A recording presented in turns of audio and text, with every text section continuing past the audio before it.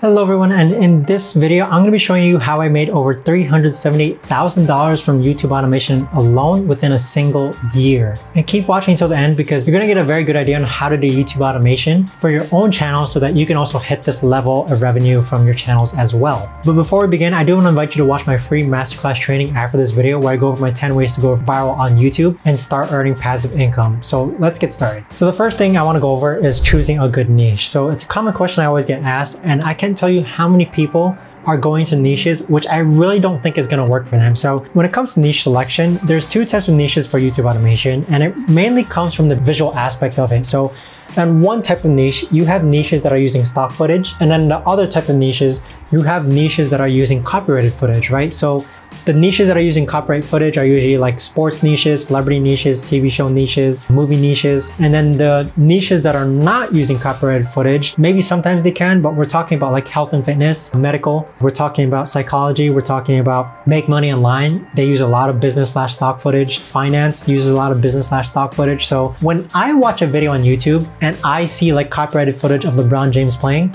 you do see how I get more relatable to that type of footage just because I actually recognize the person. Now, imagine with the sports niche that you were using stock footage and you just have visuals on the screen of stock footage of people playing basketball at the park. Do you see the major key difference between both types of niches? I'm not saying stay away from niches that have to use stock footage. I've seen niches that use stock footage and they do work. But keep in mind though that if this is your first channel, I do recommend trying to fall under fair use and using copyrighted footage just because that'll improve engagement. And niches that are using stock footage, I do find are a lot harder to grow just because there's not that relatability there. But again, that comes with the double-edged swords though.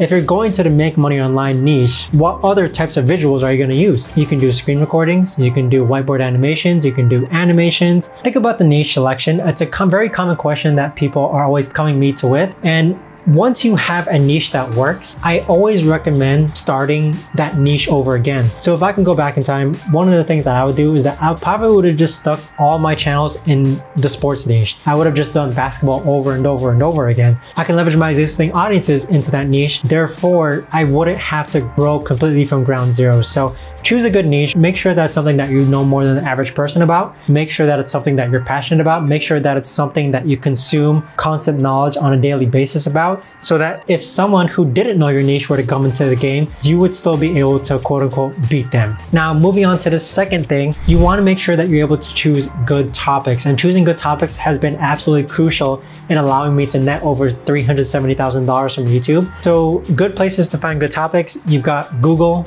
you've got Yahoo, both Google News and Yahoo News, and then you've got the competitor scorecard from Tubebuddy. So with those three sources already, you should be able to find good topic ideas. And you also want to make sure that whatever you're finding, it's keeping up with the trending / whatever's happening in current day, current time. So with topics, a very important thing to keep in mind, or basically some staple topics that have worked for me, are topics talk about one party versus another. So what I mean by this is that, let's say that it's Jake Paul versus Anderson Silva. People like feud topics. Let's say topics about something shocking factor. So that just happened with X. So I've already given you like two power type of topics that I usually aim for. And number one, it's a feud factor in which the topic involves one party versus another party. And the second one is that shocking factor. So it's when someone does a thing that will amaze people or kind of shock people. So that happens a lot within the celebrity / sports world. Or let's pretend that your favorite TV show gets canceled. So that's two types of topics that you can be looking for. And if you ever come across my channels or viral videos in general, you'll see that they usually have one of these two elements, if not both. Now, the third reason why I do believe I was able to take over $378,000 just from YouTube ad revenue alone is because of thumbnails. So if there's three skills that I recommend people learn when it comes to YouTube automation, the first skill is topic research, which is also why the YouTube Success System has topic research training on it. The second skill is being able to title your videos creatively, titling them for human experience. And then the third skill is creating thumbnails. I think that every YouTube automation channel owner should learn a little graphic design in order to create thumbnails, just because I feel like if you have that creative mindset to run a YouTube automation channel, it'll make it a lot easier for you if you can just create the thumbnails yourself. So with thumbnails, I create my own thumbnails through Photoshop.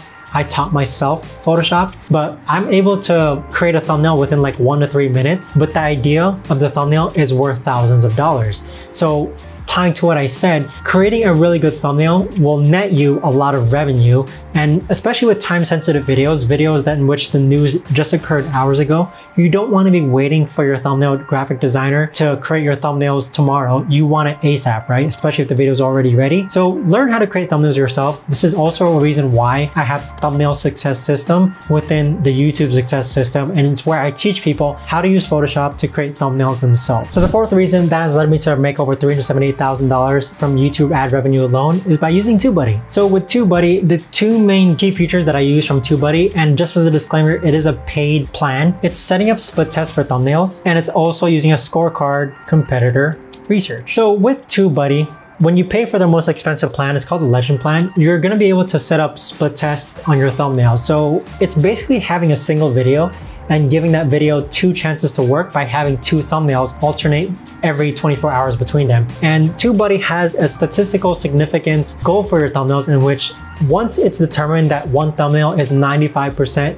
likely to be better than the other thumbnail, it'll automatically upload that thumbnail, and then that thumbnail will be the permanent thumbnail for that video. So Tubebuddy has allowed me to set up these split tests on autopilot, and with these tests that run, I have had videos that have gone viral because of Tubebuddy split tests, and it's so much worth the money. You know, if a video that goes viral ends up making $3,000, $7,000, $10,000 over the course of its lifetime, Tubebuddy, it's only like $300 per year, I think. So definitely worth the money. I do have an affiliate link just as a disclaimer down below in the description if you're interested. Now, as for the scorecard for competitor research, I do like Tubebuddy because you can input like 10 channels that are related to your niche, and you can analyze what all 10 of those channels are posting and seeing what their most recently uploaded videos are, so that you can see what videos work for them and what videos have not worked for them. So if you had an idea for a YouTube video that you were planning to post or you were planning to create, but your competitor posted it already and it didn't work for them, that kind of sways me to think like maybe I shouldn't try that topic idea. So Tubebuddy, it's a great tool. I do recommend it. Now, the fifth thing that has led me to making over $378,000 from YouTube is training my team. By all means, the asset with YouTube automation,